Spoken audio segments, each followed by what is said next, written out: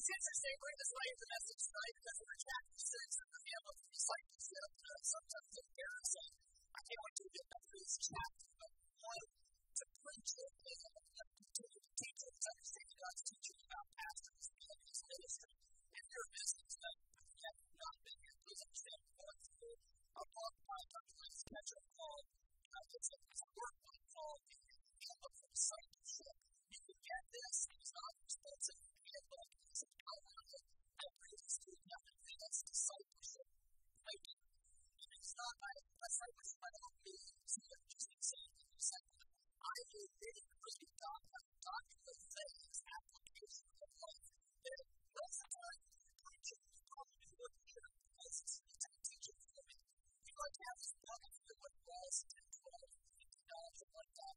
You can contact the office and they can get you a copy of it. Somebody has a copy of it, but somebody made a copy of it.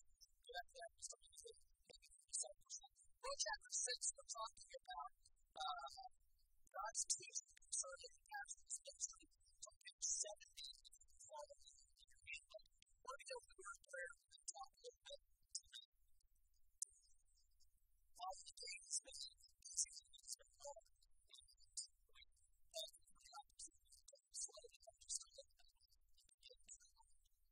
And to gather some things, there are things that you can learn.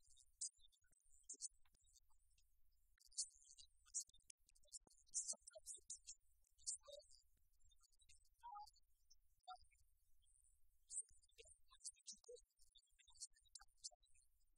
Maybe somebody's on something completely different than what was in the message. Like the testimonies tonight, it's so deeply honest. I think here's what your Bible says in Psalm 23. The word is true, but it's so simple. And it's the way that the Lord wants us to be. Father, we just want to be. Father, we just want to be. Jesus' name. As you turn to 1 Peter chapter 5, we've been working through some issues and responsibilities, and working through some titles of the idea of a pastor. I tell you why it's so important to teach this and why it's so important to teach it. It's hard to teach anything that is self-serving. For instance, if I was to take one thing, whatever the occupation is, I think I'll read that to his teacher. If Greg was called on his teacher in his school to give a lecture on his responsibilities in his classroom, the things he taught, and things had to do with him, it would be very hard for him to do that. Because it's a bit self-serving. This is the reason why I think that there's a lot of skewed teaching and a lot of skewed views about what the pastor is supposed to do in church or what he's not supposed to do. And I'll just tell you from experience, I've been in the ministry this is 16 years now, and there's a lot of disappointment in ministries. There's been a lot of disappointment in me and people that are leaders that I should be doing something, or maybe me thinking I should be doing something, to match up with the expectation of what they thought that I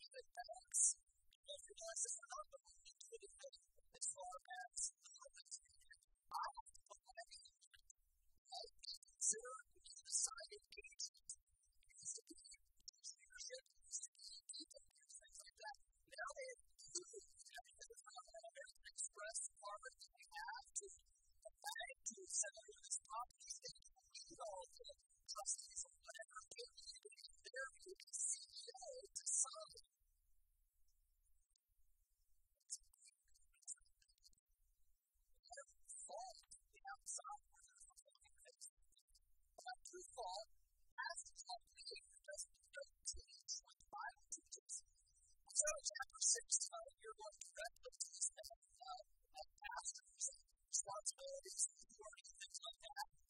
Everything from pastor's responsibilities to his titles. Remember that we talked about titles of a pastor in the Bible. In the New Testament, what are some titles given to the head of a local church? Bishop. I know what a bishop of the pastor is. What does it mean? Overseer. Okay. It does deal with business and everything from organization to administration. Right? To oversee what's going on. That's different spiritual. What's another name for position in a local church? Elder. I heard you say that, but that's not good. That's a total of respect that we can give. Like reverence, like an honor, like a judge, like people who are going to do everything. Alright, so what else is what we're missing? So we got bishop, we have elder, pastor. That's the most common. Pastor is probably the most precious one because it's leadership. It's really the idea of a shepherd who loves sheep, cares about sheep. So let's go on. If you're there in your book, I think page 70 and following, we know what the titles and responsibilities on page 72, but become more important before we got. The Bible says in 1 Peter 5, would you stand as we read this together? And in the Bible, you must report your hearts and the other two keep you ready.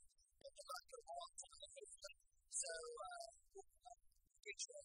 get you some good word of God. We'll pray about it. And also, 1 Peter chapter 5, verses 1 through 4. So let's all read this out loud together. Here we go. The elders which are among you I exhort, who have also an elder in the witness of the sufferings of Christ, and also a partaker of the glory that shall be revealed. Feed the flock of God which is among you, taking the oversight thereof, not by constraint, but willingly, not for filthy lucre, but of a ready heart, neither as being lords over God's heritage, but being examples to the flock. You see, great readers. You see a couple words that Mark talked about elders there. You don't see the word bishop there. Yell it out. Where is it? Where's the word bishop? Oversight. Pretty good. It's the Greek word. We translate it into oversight. Here you see three things listed in this passage. Three things that should not motivate an individual to become a pastor. Or you can say this way. Wrong reasons why a man might be a pastor. Right? Hard for you to know for different reasons. But the Lord would call your heart enough money to it. As a man that maybe you're adding something to you. Or maybe you can teach this to your boys right in your home. Or maybe you would help you understand a little bit of why you may have had a conflict of friction with a past pastor. And maybe one of these reasons. Number one, those are verse number 2. 3 listed reasons that an individual should not be a pastor. It says, verse number 2, feed the flock of God which is among you, taking the oversight thereof, not by constraint, but willingly. It's the phrase, not by constraint, but willingly. What does the word constraint mean? Anybody know it? If you constrain somebody to do something, you force them. That's the word. It's force. Or to push someone to do something. So your man is not supposed to be a pastor because he is supposed to do it, but rather willingly or voluntarily. Man should be a pastor because he's forced by a strong force. What are some things that we can think of? I'm going to make you just keep doing it that could force a man to be a pastor. Biggest difference. That's probably good thing. But how about this? Young man shows potential in the church. He's a pastor in the church. Be a good pastor. Tries to encourage the man. Encourage the young man. He shows spiritual insight. So he puts in his mind that he should be a pastor. His parents get behind it and push him up to the Bible knowledge and wow, there's the face into a consistent pastor of some church. So God can return. That's not the right reason that he's pushed, right? Maybe he's pushing because it's the only job he can get. There is this situation sometimes. Maybe he's pushed because the church needs a pastor and he is a likely candidate within the church. This would be more likely in the New Testament times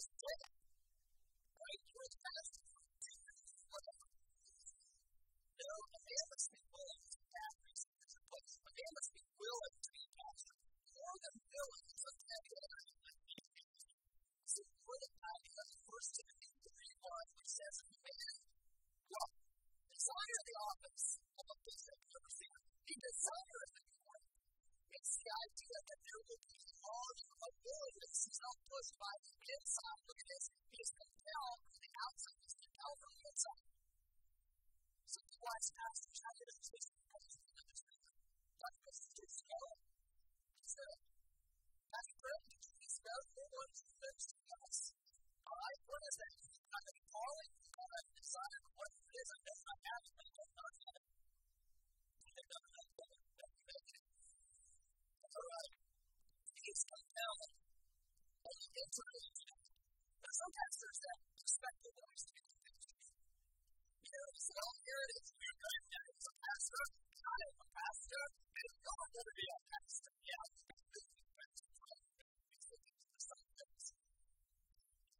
God does not give no one to tell my person the idea that I like to call it pastor. Like we talked about, I can get over here. But in a tone of voice, only God can tell you what it should be pastor. And it's full expectation. There's no passive down of the job. You're not playing passive down to something. You might be a artist, you might be a doctor. You don't pass it to preaching. God calls, God doesn't call. So, the first thing is that Paul says about reason. The second reason, bad reason.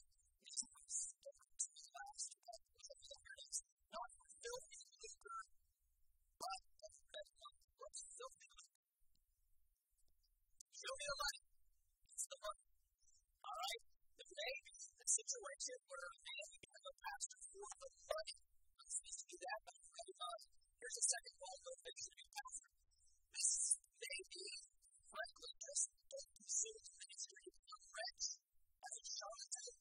You know, like charlatans that are fleecing people. And that's where the word fleecing comes from. And it's the shepherds that you pay to them. The flock just for rules' sake, fleecing, I have to do a local level also, or it may just simply be not. It doesn't have to be. It may simply be just to pursue it as a job to be finances, maybe you're a small town, and some other jobs out there, but like the local church needs pastors, if you want a pastor, in order to meet your financial needs, okay, if it's a job failure, a pastor is not like a teenage guy sitting there thinking about what he's going to ministry in college.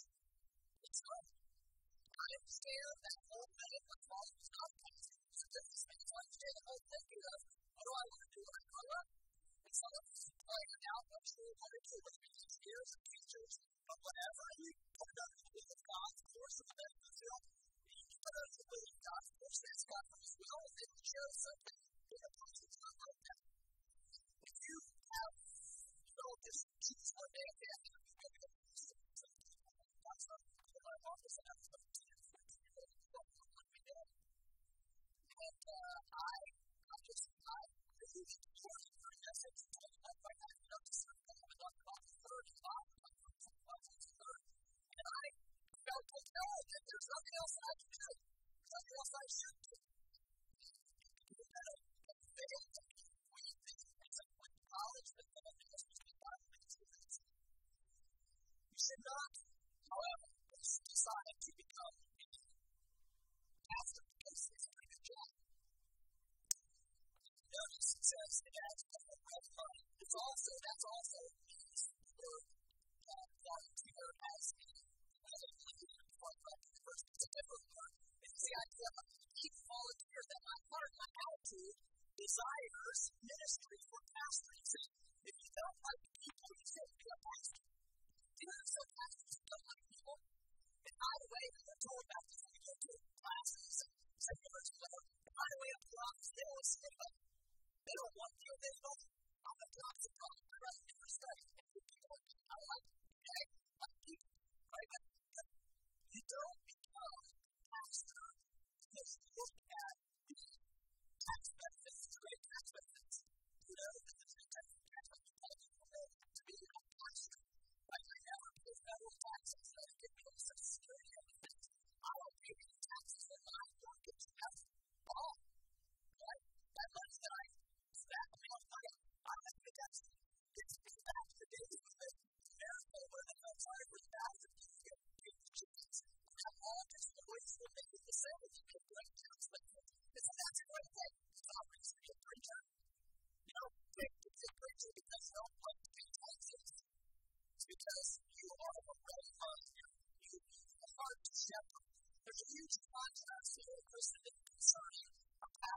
filthy lucre.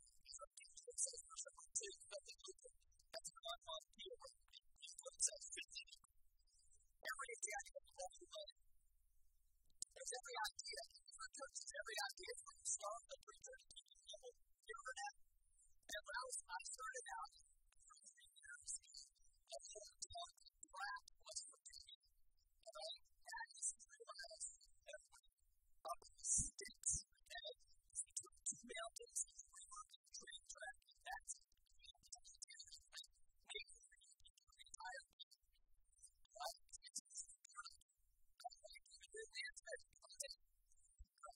So, back then, there was the idea of keeping the preacher humble by starting get better. That's what people take care of. Everything from that idea to the idea I mentioned before about a pastor who is CEO, drawing just solve drawing 6-figure income, maybe even a 7-figure income if you're being managed. Being considered a CEO of the times.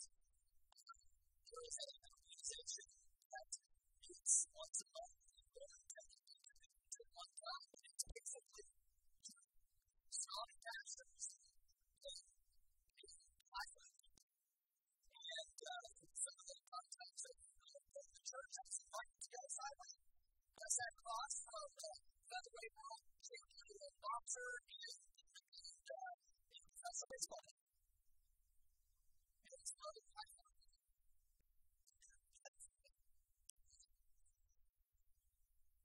It's a pension swing. Start as a preacher, or training like a CEO, like a, I was going to say, whatever. There's somewhere in the middle that's got to be biblical, right? So there's something biblical about what it's going to be preacher and pastor. Some churches are very stingy, and others would give the pastor the form without any thought. Where's the biblical basis? Well, first from his perspective, the passage of age, but one of the ministers is motivation of money, right? Because he's got called, he's called to hope. In the days of the persecuted early church, they might have been tempted to take the position of pastor because they understood that they run out of details, the money, and the church is given responsibility to pay the wages of a pastor, so that would be a guaranteed income. So it might be tempting in the early church to take the position over the flock because they're lost a job, maybe they're driven out of the church, or whatever they would have to do. The church would provide them some food and put them lodging, but instead of tempted the Bible says don't do for that reason. Today, unless you're in a church that kind of seems to be full of challenge from your scripture, verse 2, that maybe is with the real doctor, stop the should not take as a pastor for the intimate money. You understand what I mean? This pastor is fairly educated in the language here. Both of our 3 of our pastors, Pastor Greg, Mrs. Lancaster, Pastor Menendez, and the edge, and other ministries in the most pastors nowadays are fairly well educated. They can get other positions to make a lot more money than they make as a pastor. So maybe it's funny to you that it says don't take the position of a pastor for the money you say. However, in these cases, in these times, you can see how good that leadership position and also the problem to the idea of the managers, especially when they understand that you don't take the position of a pastor to make more money, to be shot, to take money from this flock. What's the balance perspective? It's verse 75, 17. Verse 75, 17. What's the balance perspective of this thing? Some CEO when he was starting to keep me on this. So what's the balance? By the way, we're going to go back to verse 5 and see the 4 reasons of tension.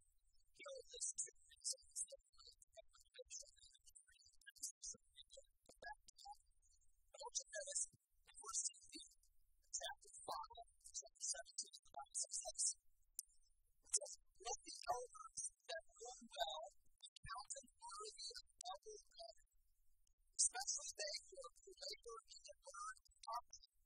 For the scripture said, thou shalt not muzzle the ox in front of the out of the court. And the laborer is worthy of his reward. If you understand the history of verse 22 about building a very few muzzle ox.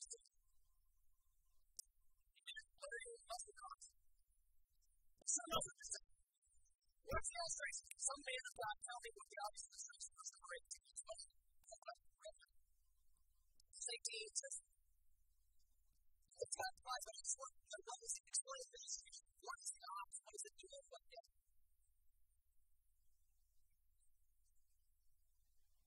Okay.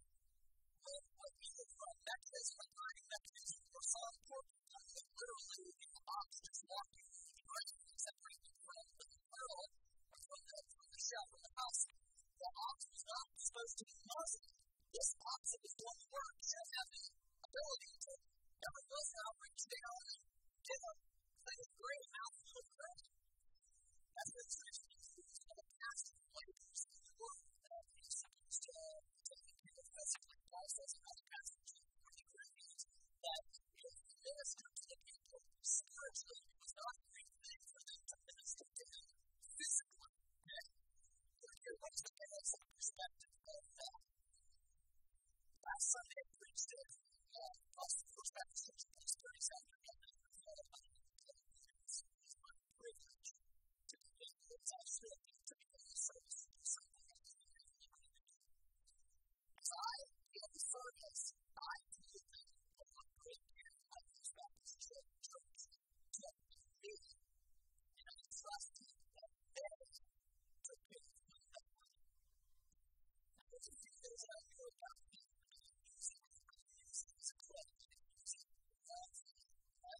But I told them that Lighthouse Baptist Church provides a site for retirement.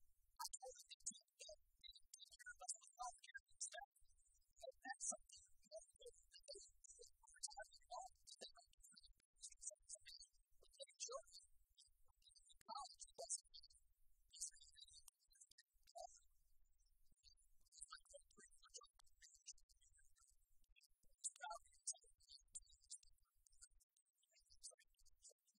so what's the balance? I can say that to say this is what I'm about to say. I said, well, there's this here. It says the elders who rule well. Verse number 17. Like the elders that rule well, worthy of double honor, especially those who they labor for word and doctrine. There's the elders who rule well, double honor, word honor, and the word today. Say that, you know that because it's a hand-to-hand 6 to 11 word with English honor is not because we say it's more money today. It's not honor, it's more money. But honor for rule as well, really of double honor, double money. It's not honor like respect. This is also good for the next verse that talks about muzzle not dogs and have the court. It's not saying respect them double it. It's talking about double pay. Let me tell you what that double is for. Notice it says double honor for twice as much or twice as much as one of one. Notice it's in the verse itself, like the elders, there are these elders that work well, and if you really double honor, and then also the word especially that you don't do that in the word doctrine. I realize very well that this is one of the verses that some people teach. I think plurality of elders, which means that we're talking about this other things at all, but that elders should have lay elders at the same level as pastors or whatever. And the passage itself negates that, one passage negates that, because the one who's preaching the word, only the church is worthy of double honor, double money, which says that all the elders do something. Okay? Those who are ruling, and the word especially, that's the word, please, especially. It is a word that is translated specifically, right? Specifically those who are ruling well in word and in doctrine. There's a breaking up the idea of overseer. I think it's a great idea that you should have for that to be Christian life. And I think that we have absolutely consistent ministers. Because our elders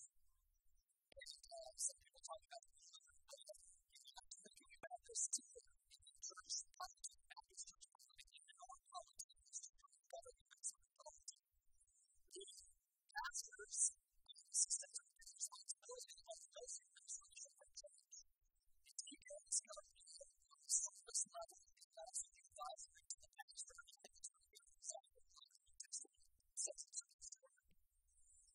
But back to this. So you have this idea of these elders, and then this guy, these elders who are worthy or do well, worthy of double honor, specifically referring back to ones who do well, they who labor in the word and doctrine, which I would consider a senior pastor. Double honor of what? In terms of this word and doctrine. Some distinctive is to be more that are worthy of more honor than those elders who are not ministering in the position of ruling and preaching in the church. And so, here it's the road. Senior pastors should make one of the assistant pastors those elders are next. I think that's a no-brainer. Why? Verse 1:18. Because he has the responsibility. The ox is treading off the corn. On the corn should be eating of the corn. You understand that there's no motive for your reason to be like, we're going to have a neighbor when these things preach the word. But it happens like it's supposed to happen right here. I'm just telling you what the word says. I'm explaining it to you. Right? It says that the worthy of the honor because they labor in the word of doctrine. The pastor is not taken care of. What actually takes care of our pastors? It's like an ox that is expected to tread out corn, and then you put a muzzle on him so he can't eat corn, and he goes, how is it able to live? The labor is done. He's running his fire.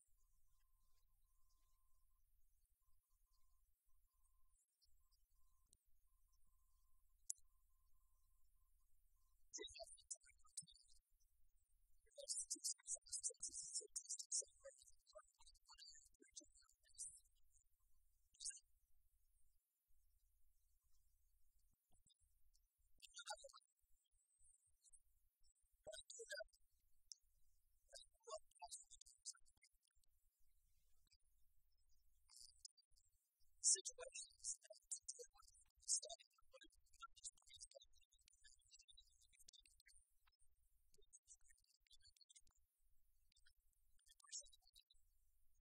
so as we get to here, I'm going to get back to something to the passage of 1 Peter. We should at last get to 1 Peter 5.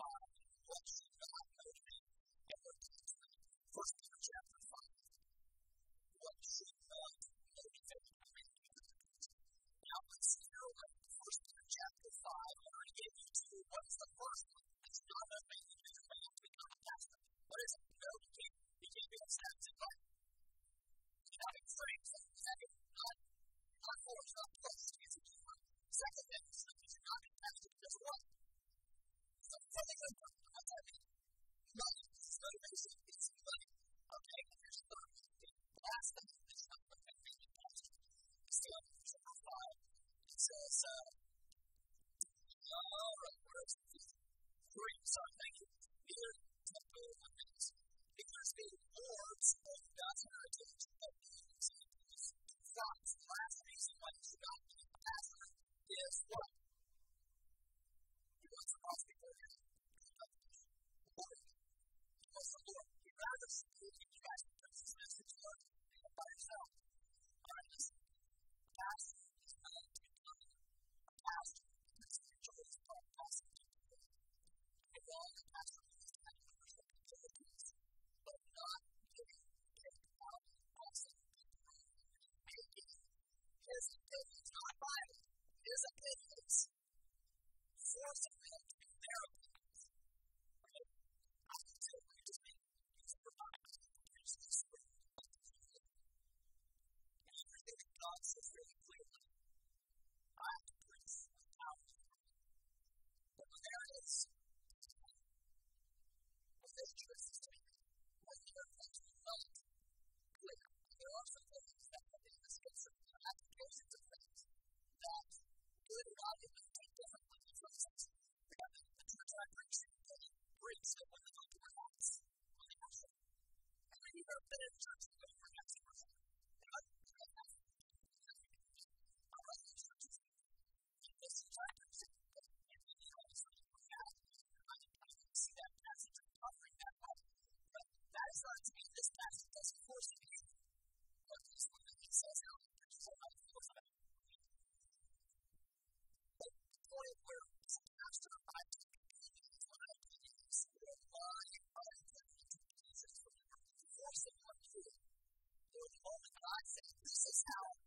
I think you are the family for this is what you think you need to live and whatever. Without the local principle at all, just because this is what we do.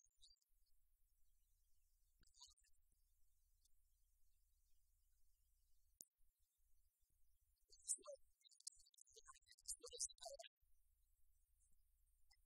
It's sin is the word. We get for example of righteousness and love. Rather than forcing whatever passage of the lives, God makes us words. You have that life. You much better than the person who makes it. Yelling accomplishes things so much better. But godly, you know, it's like that's like nothing. And there are ways to stop things that you used to do. There's just means that like you sort of do but there's the Bible teaching it's like you want to know you to confront that these words of you that you can see on the scriptures as a person. It is bossing people it's not because it's a shepherd is where is the shepherd from? Does it come from the heart? Does it drag it? How does he do it?